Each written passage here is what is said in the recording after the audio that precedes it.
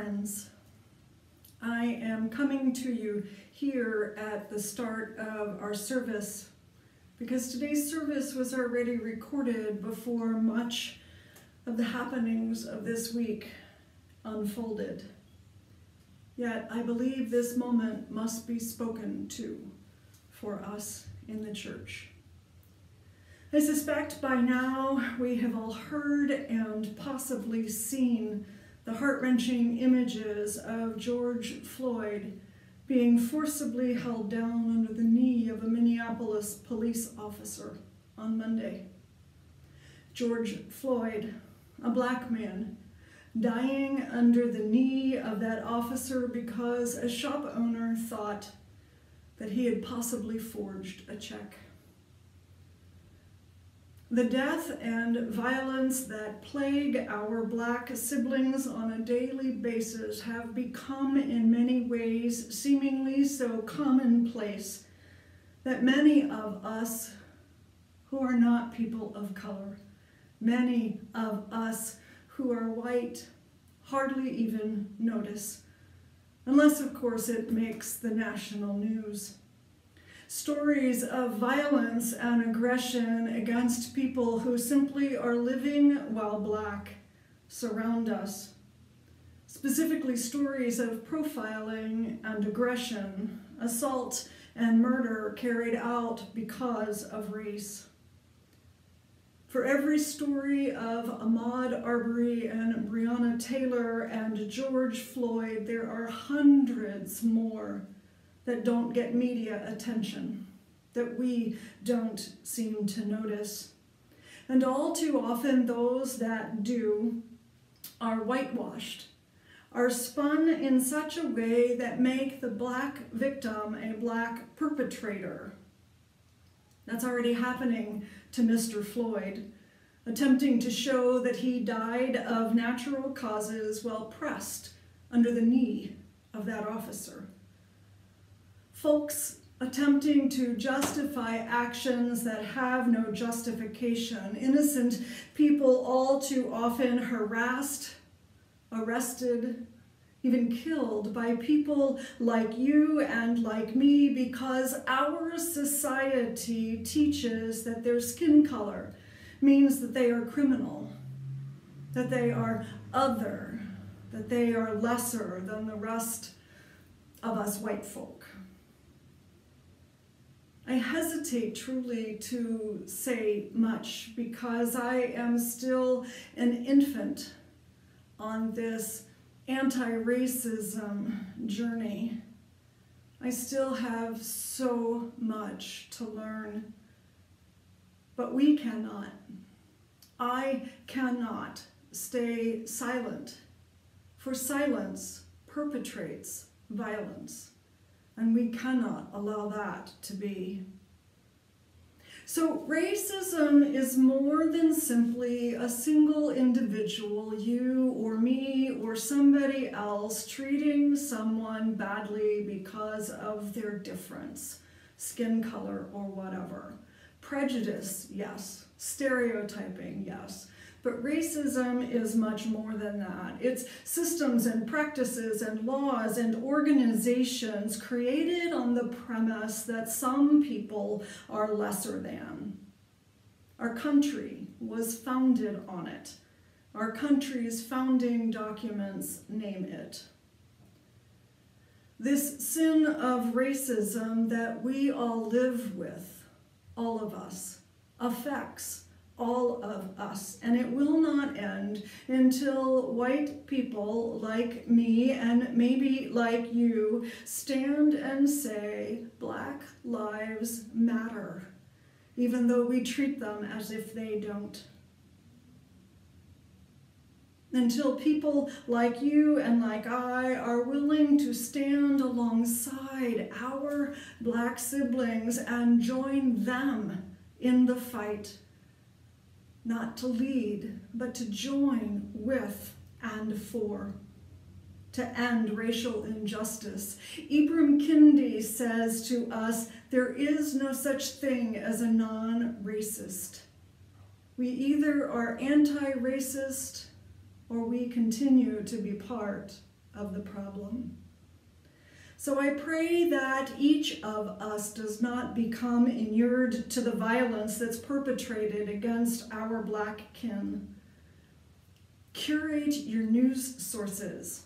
Pay attention to voices you would not normally listen to. Look for the cycles that seek to make the victim the perpetrator. They're there if you look for them and plain to see. Listen, truly listen to Black Americans and believe them. Yeah, believe their experience no matter how different it may be from yours. And ask yourself, whatever it is you recognize, if that was my child, my spouse, my sibling, my parent, my best friend, what would I do about it then? And how would I feel? A word about the destruction and looting that we see happening. Before you rush to judgment, I encourage you to try rushing to understanding instead. To our Black siblings and siblings of color, I see you, I hear you, I believe you, and I wish to stand with you and alongside you to the best of my ability, for you matter and you deserve justice. Black lives matter. That's important to say, because right now our society does not treat the Black community as if they do. Black lives matter, and as a community of faith in a denomination that seeks to be pro-reconciling and anti-racist, the voice of Jesus calls each one of us. So I invite you to consider what it is that you are being called to do. May it be so.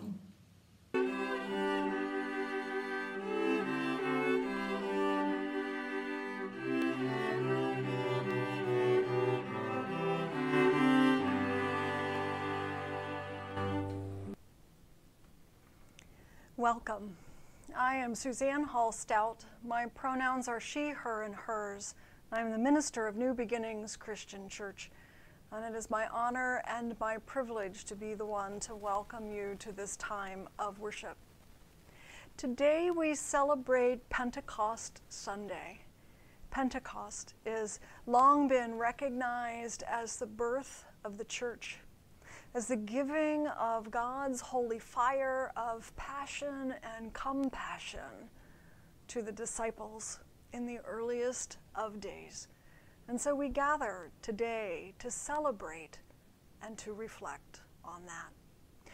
Over these past weeks since Easter, we have spent time reminding ourselves that Christ's Spirit lives within us and among us, drawing us as one. That at the heart of the matter together, we are one in God, through Jesus Christ, through the Spirit that lives within us. So in your home or wherever you find yourself participating in this service together, we have created our own spaces of worship that spans across time and across distance, connecting heart to heart, together as one, with God's Spirit going within us, before us, and among us. Let us draw ourselves more deeply into worship. I invite us to begin by just paying attention to our breath. With each inhalation, I invite you to receive God's Spirit. And as you exhale, release your worries. Receive God's Spirit and release your worries. Receive God's presence and release your hurt. Receive God's love and release your need to control. Receive and release. We have been journeying through this time together with a heart stone or a worry stone. Some have been decorated, some are not. But as we hold our stones, whether in this moment or at other times, it serves as a reminder to us of the closeness of God's touch in our lives, that the weight and feel of the stone remind us that God's arms, God's touch, God's love is with us in so many ways all the time, surrounding us, within us, and among us. I invite us to begin with this Pentecost blessing from Jan Richardson. May it call us into worship together. On the day when you are wearing your certainty like a cloak, and your sureness goes before you like a shield or a sword, may the sound of God's name spill from your lips as you have never heard it before. May your knowing be undone. May mystery confound your understanding. May the divine rain down in strange syllables, yet with an ancient familiarity, a knowing born in the blood, the ear, the tongue, bringing clarity that comes not in stone or in steel, but in fire, in flame. And may there come one searing word, enough to bear you to the bone, enough to set your heart ablaze, enough to make you whole again. And so we pray together. Holy living God, heartbeat of creation, help us to take this time to center on you, for you made us. You gave us life, and you continue to be with us every moment, every breath, every step. Amen. I invite you to join me now in lighting a candle to remind us that God's presence is with us and between us, that our presence with one another is as well. Amen. Spirit, Spirit of gentleness, flow through the wilderness, calling and free. Spirit, Spirit of restlessness, turn me from pleasantness, wind, wind on the sea. You moved on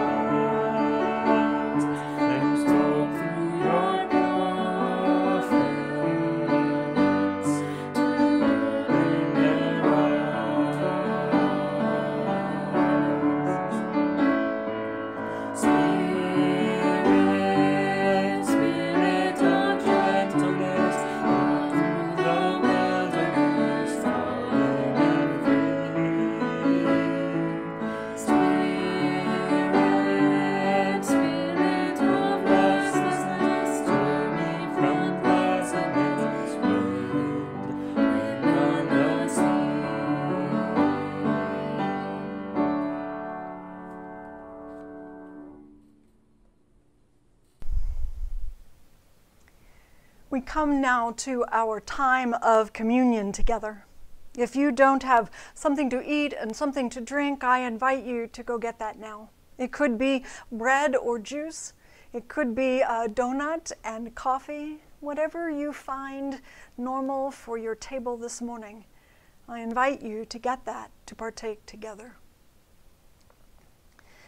Today we are blessed to have the Reverend Terri Hord Owens, our denomination's general minister and president, come to offer our invitation to the table, our invitation to partake together.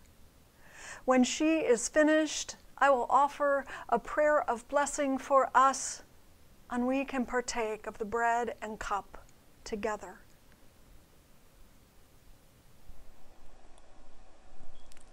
Disciples, it is always a joy to gather together at the Lord's table. I'm reminded that it's not the frequency with which we gather at this table, it's the access that God has given through Jesus Christ. And through Jesus, we know that all are welcome to this table. We're also reminded of the covenant that God gives through Jesus, and it's a covenant that we recommit ourselves to as we gather around the table. The covenant that you and I have as fellow believers in Jesus Christ begins at this table by remembering the covenant that God has made with us. So as we eat and drink today, let us recommit and let us remember that all are welcome. It was on the night that Jesus was betrayed that he sat at the table with his disciples, and after giving thanks, he took the bread, blessed it, and broke it, and gave it to them, saying, "Take and eat, for this is my body broken for you." And in the same way, he took the cup, and after he had given thanks, he gave it to them to drink, saying, "This is the blood of a new covenant with God and God's creation, my blood poured out for many for the forgiveness of sin." Paul reminds us that as often as we eat of the bread and drink from the cup, we remember the Lord's death and suffering until he shall surely come again. The table of the Lord is now ready. There is room for all, and there is enough for all. May we eat and drink in remembrance of the one who loved us so. Amen. Will you pray with me, please? Wind and fire of God, we gather in your name, invited by Jesus, bound together with your Spirit in union with each other. Feed our bodies and our spirits with your comforting presence so that we might be your comfort to others, with your challenging presence so that we might be challenged ourselves. Bless this food and break open our hearts. Bless this drink and pour out your love. In Christ we pray. Amen. The bread of Christ. Take and eat.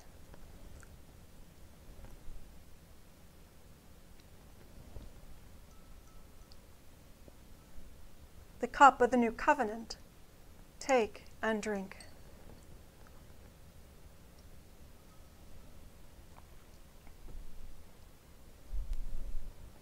Amen.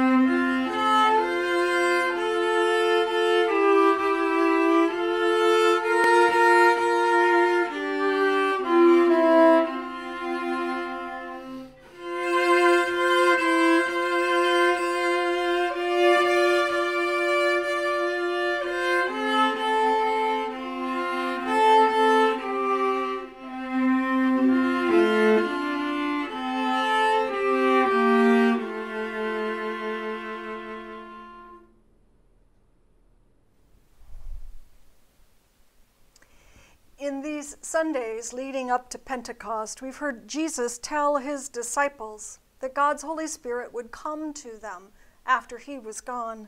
Come to them to fill them with God's passion and God's compassion. Today I invite you to listen as the story is shared from the 2nd chapter of the book of Acts, the story of Jesus' disciples being filled with the promise of God, the story that we recognize as the birth of the movement of followers in the way of Jesus. When the day of Pentecost had come, they were gathered together all in one place, and suddenly a sound came from heaven like the rush of a mighty wind. It filled the house where they were sitting, and there appeared to them tongues of fire resting on each of them. And they were all filled with the Holy Spirit, and began to speak in other languages. Now there were in Jerusalem devout Jews from every nation under heaven. And at this sound they came together and were bewildered, because they heard speaking in their own languages. Are not all these people Galileans? How is it that we hear each in our native tongue? We hear from every nation, yet in our own language, the mighty works of God. What does this mean? Some mockingly said, "They are drunk with new wine." But Peter said, "Listen to me. These people are not drunk. We witnessed Jesus being raised from the dead, being exalted at the right hand of God, and having received from God the promise of the Holy Spirit, he has poured out this which you see and hear." This is what was spoken through the prophet Joel. In the last days it will be, God declares, that I will pour out my Spirit upon all flesh, and your sons and your daughters shall prophesy, and your young men shall see visions, and your old men shall dream dreams. Peter said, "Repent and be baptized, every one of you, in the name of Jesus Christ." And that day about 3,000 were baptized, and they devoted themselves to the apostles' teaching and fellowship, to the breaking of bread, and to prayer. At Pentecost, we celebrate the gift of the Holy Spirit and what some call the birthday of the church. Let's think about the context of those early followers in the weeks after the resurrection. The Holy Spirit came in the midst of disruption and uncertainty. Even though Jesus appeared to some of his followers in those 40 days after he had risen and told them he had to leave them, reminded them that he would send a comforter, a helper, and told them that they would receive power to do what he had taught, their anxiety levels must have been off the charts. The political environment was such that they would not have been safe to publicly associate themselves with the Jesus movement, and they were certainly not free to gather as a community. But in the midst of that uncertainty, the Holy Spirit came to give them comfort and strength, just as Jesus had promised. In the midst of this pandemic, a time of great disruption and uncertainty, I have seen the Holy Spirit show up for us as a church, to comfort and give us peace, to remind us that God is with us, and to strengthen us so that we can continue to live out our calling as the Church of Jesus Christ. The Holy Spirit also shifted perspectives. Many of these followers had heard Jesus teach, had followed him around, thought they understood who he was, but the power of his message did not become real until the Holy Spirit came. Peter, that hothead disciple, the one who publicly declared his loyalty and then publicly denied Jesus, became a powerful preacher, articulating the gospel in ways that caused 3,000 people to come forward to join that community that day. And the Spirit shifted their understanding of themselves as community. They began to gather in homes to share the Lord's meal. They comforted and encouraged one another, but they also taught one another what Jesus had taught them, and they took care of one another. They shared what they had so that everyone would have enough. They had the courage to imagine a world where everyone had enough, a world where all were welcome. The Holy Spirit also equipped them. Whatever you think of what happened in that upper room, for me, the miracle is not just that people were able to speak languages that they previously did not know, but that everyone heard the message of the gospel in their own language. The languages were tools to reach the people. We must allow the Holy Spirit to equip us with new tools, new ways of being church, new methods. We must listen to new stories and hear new voices. On this Pentecost Sunday, we are in the midst of great disruption. And I pray that we will be more sensitive than ever to the presence and leading of the Holy Spirit. In Isaiah 11, the prophet says that the Spirit of the Lord will be upon the Messiah. And the peaceful kingdom that we all read about is not even possible unless the Spirit of the Lord is present. Without the Spirit, we have no movement for wholeness in a fragmented world. But with the Spirit, we can move through times of uncertainty and disruption with courage and strength. With the Spirit, our perspectives can shift so that we can imagine big things for God. We can imagine a world where all have enough, and we will have the courage to work for it, to ensure that there is room at the table for all, and that the dignity of God's creation is respected by all. With the Spirit, we can move forward and emerge with fresh fire as a new church, ready to serve and show up in a new world. May it be so.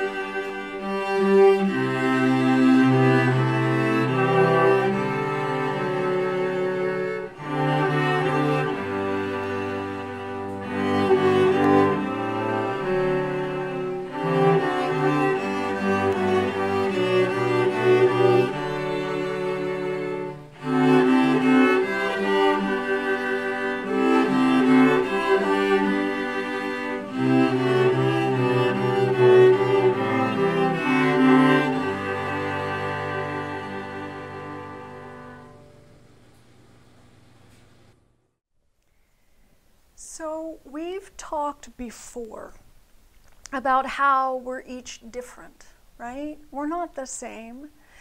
Our skin color might be different, our hair color might be different. I mean, those are obvious and easy ways to tell differences, but we're different in a lot of ways, and God created us that way. One of the ways we're different is how we see things, what we notice. So if we were looking at a picture together, I might first notice the blue sky in the picture, and you might notice the pretty pink flowers or the duck swimming on the lake. We don't see everything the same way, and that's not bad. That's a good thing. We also don't all see the same thing about God the same way. So when I think of God, when I picture God, I may picture love. That's what I see when I think of God. But you may picture forgiveness. You may picture strength. You may picture justice and equity, and hear God call us to do the same.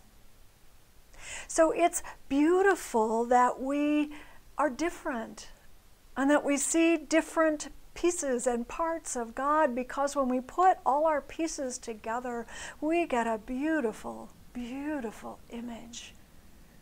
You know, if we all saw God the same way I do, well, the picture would be okay. But we would be missing so much about God. We need each other, and we need what each other sees.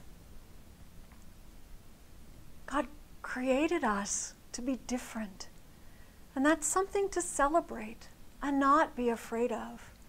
So we learn together to listen to one another, to value each other's experiences, so that I might understand God better because of you. Amen.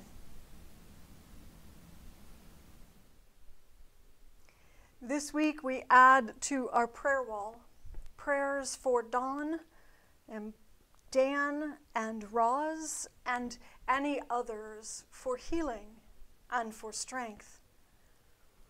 Prayers for our nation as we recognize anew the cost that this coronavirus is taking. Over 100,000 people have died. Countless more have compromised health. The trauma, the stress, especially to our medical community, first responders, and personal care providers. Prayers for our Black siblings and other persons of color. May they not be alone in the fight to end racism, inequality, and injustice in our nation. May those of us who are white hear and see the reality of racial injustice, and may we work first to end our own actions, our conscious and unconscious acts of supremacy that support racial inequity. And our church, may we step up and step out, taking conscious steps along the path to become an anti-racist community in all the ways that we can. I invite you, as we have been doing, to write down your joys and your concerns, to share them with me if you wish, to write them down or say them out loud, to hold them into your heart. Joys and concerns shared and offered, I believe, help lessen our pain and amplify our joy. We'll enter into a brief time of musical meditation. I invite you to bring your joys and concerns into your heart, and to perhaps to write them as well.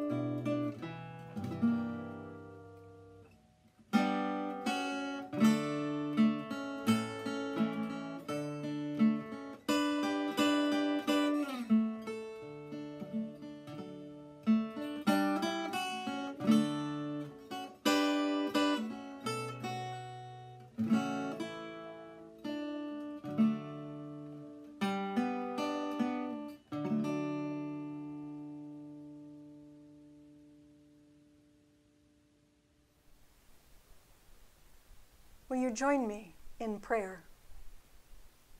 Holy Spirit, wind of God, on this day of Pentecost we are gathered, together while physically apart. We are both full of flaming fire and quietly burning embers. We are courageous and tentative. We are gifted by dreams and haunted by worries.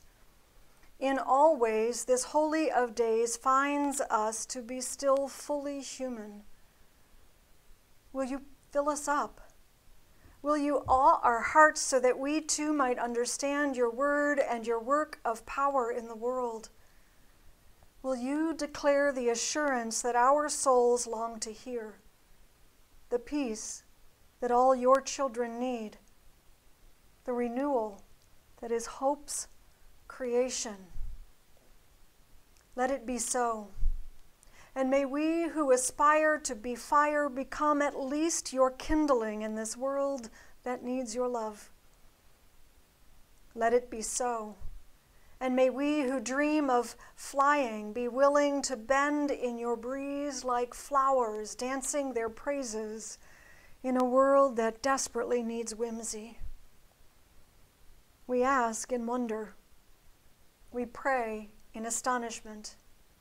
We wait for heaven to come among us like a rush of roaring wind and like a flame that ignites without ceasing. Let us work for justice and peace among all your people in the way of the prayer of Jesus that we pray together. Our Creator in heaven, hallowed is your name. Your kingdom come, your will be done, on earth as it is in heaven.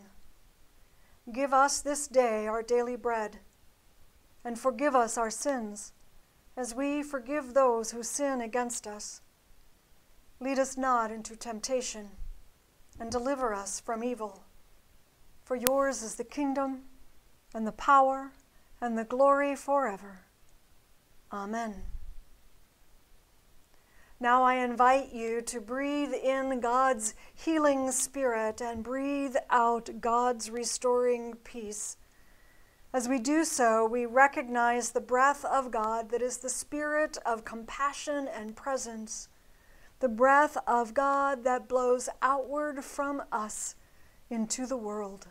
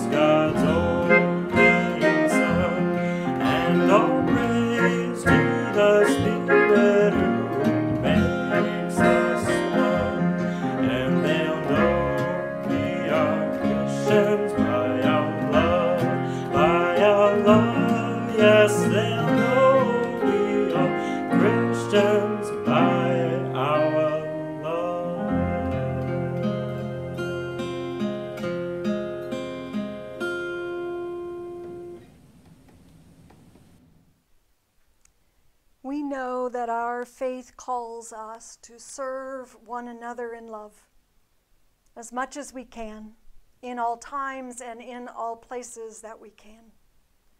One way I believe we do this is by recognizing the places and the ways in our lives that we glimpse the love of God being shared. Those moments for which we can give gratitude even in the midst of pain. A few weeks ago, I invited you to begin the daily practice of writing down at least one thing each day that you found yourself being grateful for, and putting that in a blessing bowl or jar or some place to collect it every day. Today, I invite you to go through that stack of blessings, whether it's one or many. Remind yourself of the many ways in which you glimpsed God at work, of the many ways in which you glimpsed ways to be grateful for what is happening within us and among us and around us. What is it that you've been grateful for these past weeks? Where have you glimpsed God? I invite you not to stop this gratitude practice today, but let it become a daily habit. Even if it's a mental exercise and not a written one, specifically and intentionally pause to remember the things that you are grateful for, the places you glimpsed God today. And now, as we close our time of worship together, may you carry this blessing with you into whatever the week holds for you and for our world. May the breath of God fill you. May the love of God guide you. May the Spirit of God hold you close all the days ahead. Amen.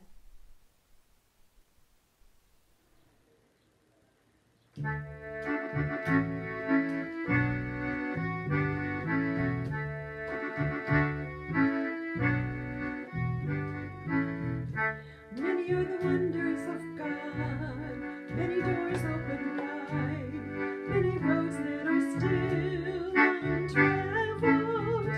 Many are the gifts that we share, many burdens we bear, many mysteries still unraveled. Many gifts, one spirit of love, one spirit of love. Many gifts.